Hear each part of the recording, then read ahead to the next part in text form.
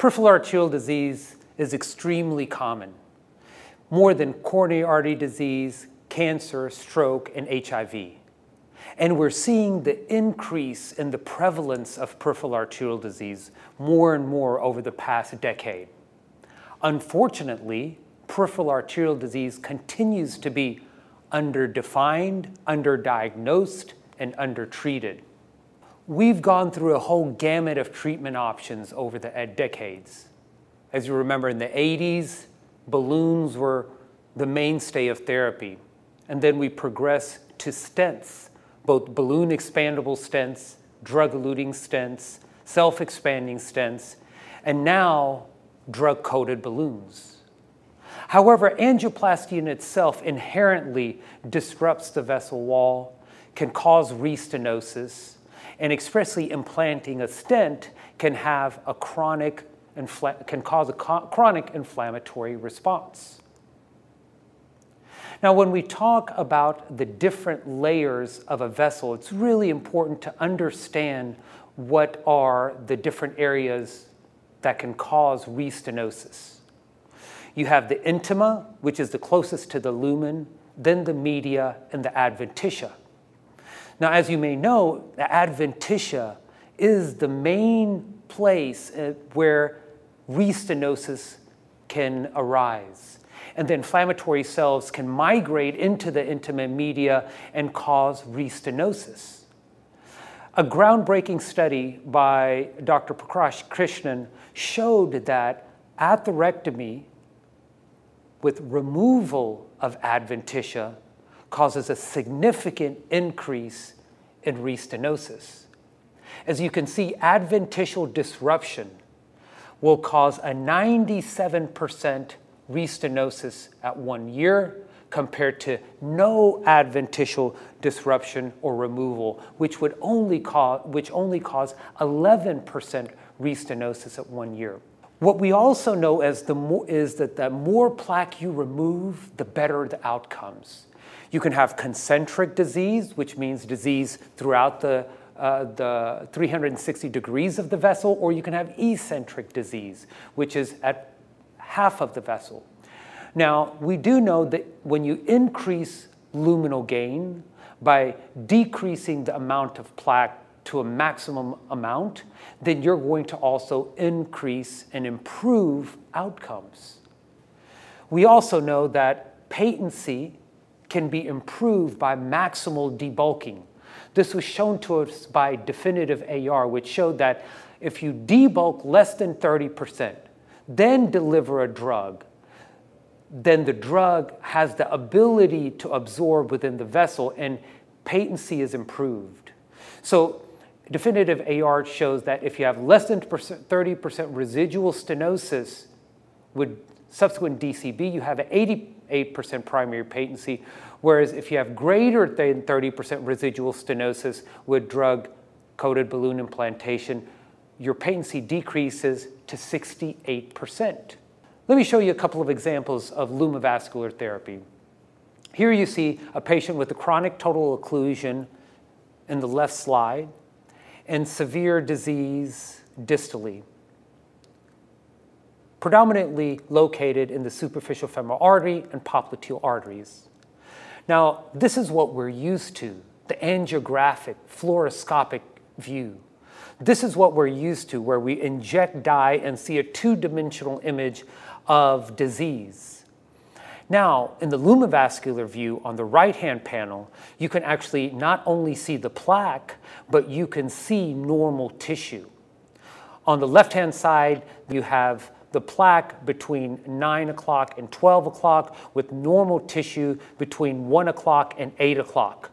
On the right-hand panel, you see a deep trough created by atherectomy from the PANTHERIS device.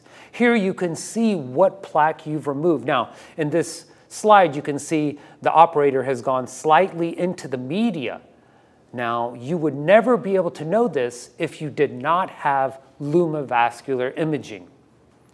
Here's another case of all lumivascular approach to a CTO.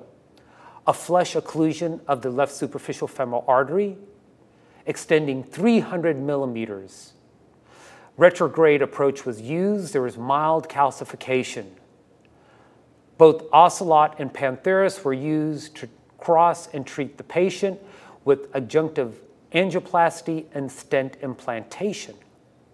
As you can see, the distal reconstitution occurs right at the level of the adductor canal, and post-procedure, less than 10% residual stenosis with excellent flow throughout the SFA. The key takeaway points here is that lumivascular therapy would decrease the trauma by crossing and treating true lumen. True lumen crossing maximized treatment options and target treatment of disease areas. You can maximize your luminal gain with minimal vessel trauma.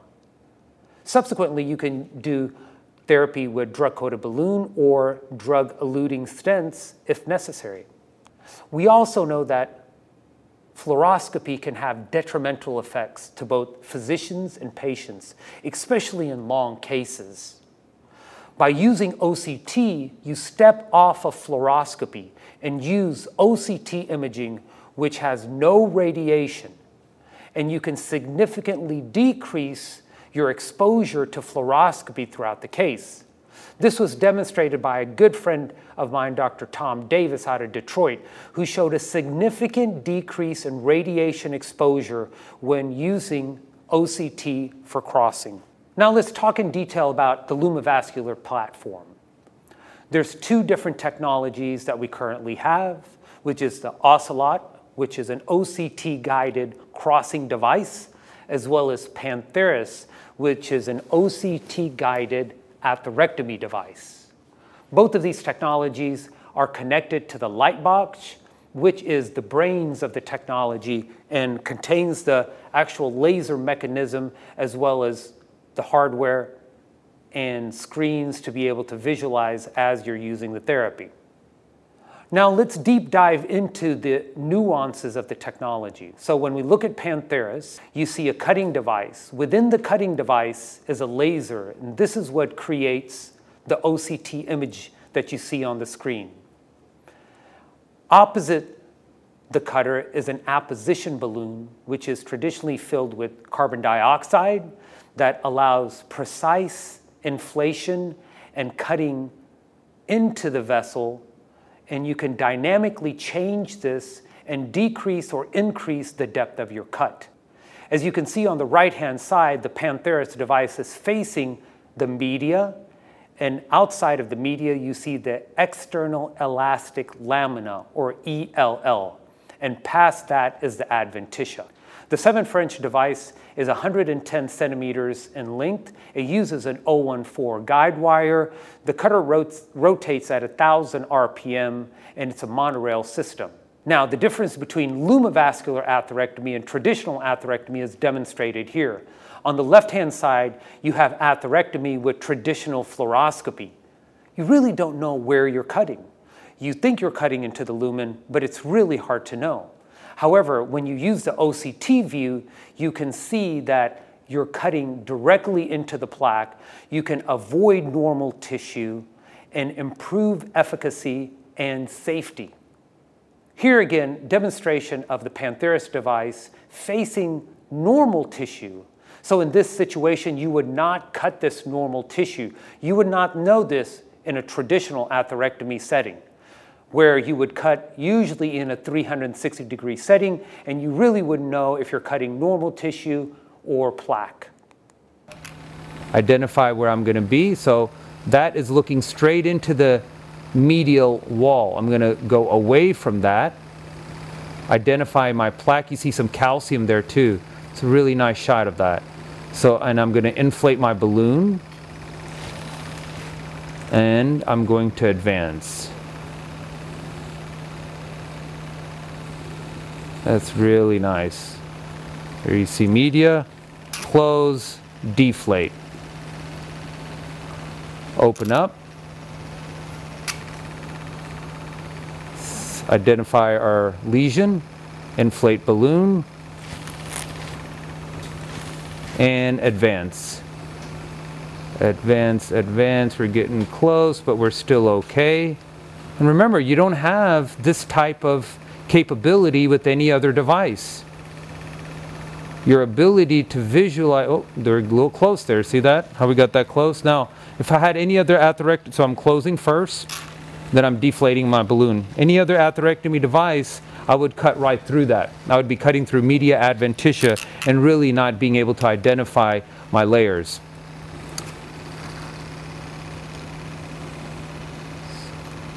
And there's a trough right there. No, balloon is down. See our trough? We're going to start with light balloon inflation. And then once you advance, then you can start digging in with a little bit more balloon. And it's just something you have to play with and get used to. It really gives you unprecedented control of your atherectomy. And that's what it's all about with PANTHERIS. The PANTHERIS Vision ID trial was the first trial to demonstrate the safety and efficacy of PANTHERIS in the treatment of peripheral arterial disease. It consisted of 130 patients at 20 sites, treating 164 lesions. The mean lesion length was 7.3 centimeters, and they were all SFA popliteal lesions. The pre-procedure stenosis was 79%. Post-standalone PANTHERIS atherectomy was 30%, and after adjunctive treatment, pre-procedure stenosis was averaged at 78%. After standalone PANTHERIS atherectomy, stenosis was 30%, and after adjunctive therapy, 22%. At 6 months, freedom from TLR was 92%, at 1 year, 83%, and this was sustained out to 24 months at 76%. What is the most powerful part of this study was that there was no dissections or perforations, and only 1% of adventitia removed. Even more contemporary study by Dr. Arnie Schwint with directional atherectomy and adjunctive drug-coated balloon implantation showed that at 1 year, 100% freedom from TLR and 93% primary patency at 1 year. This is groundbreaking data, and this is what we can achieve by removing plaque only, improving efficiency and safety. Now let's turn our attention to the OCELOT, a truly revolutionary crossing device. As we know, crossing a chronic total occlusion in a peripheral artery can be very challenging. We have multiple treatment options, such as wire catheter, such as other crossing devices. However, there is no other crossing device that allows us to real-time visualize inside of the blood vessel as we're crossing the chronic total occlusion. The OCELOT has a deflected tip, comes in a 5 French or 6 French device, 014 guide wire compatible, and it uses real-time OCT as you're engaging the plaque and crossing the lesion. The small deflection within the catheter allows you to rotate as you're crossing the lesion. Here's a cartoon description of what this would look like crossing the plaque. On the right-hand side is a real image of OCELOT, and as you can see, the middle marker is the marker that you want to pay attention to, and that's always going to face opposite the plaque or opposite where you want to be. Again, the image on the left-hand side shows the OCELOT with 3 markers. The middle marker should be on the normal tissue or where you're going to face away from. The plaque is located between 9 o'clock and 12 o'clock, and this is where you're going to face the OCELOT device. On the right-hand structures, again, the middle marker is facing the normal layered structures, which is the media, EEL, and adventitia, and the OCELOT should face the plaque as you're crossing the lesion. And I'm slowly advancing. There's our line there at 9 to 12. I want to keep away from that.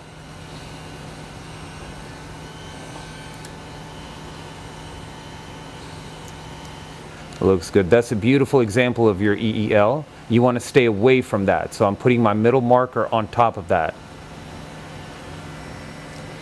Great layers there.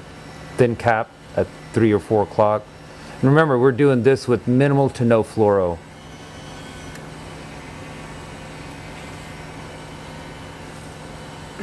And even though we have a rad pad, I have a skull cap, I have lead on, still getting fluoro exposure. So whatever we can do to help us reduce that is beneficial.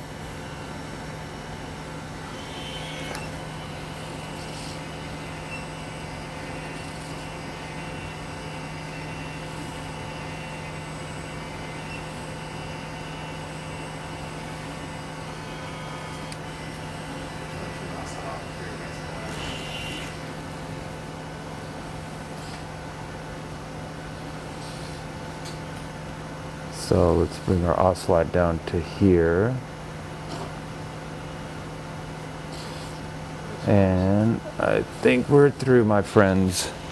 All right, so we're going to hold on to that. And we're going to advance. So, you know, any non-hydrophilic wire with a stiff tip, doesn't matter what it is. I like that for getting through the distal cap. Going nicely. Yeah. And we should see our starburst here, and there you go. That's our starburst. So we know we're in the true lumen here distally, but we're still not out of trouble. I want to make sure that our wire is going freely before we celebrate. All right, and it is going freely. Connect 2 taught us a lot about crossing chronic total occlusions with OCT. It consisted of 100 patients at 14 sites. Mean lesion length for the chronic total occlusion was 166 millimeters, and they all consisted of SFA and popliteal lesions. Crossing success was 97%, and freedom from major adverse events was 98%.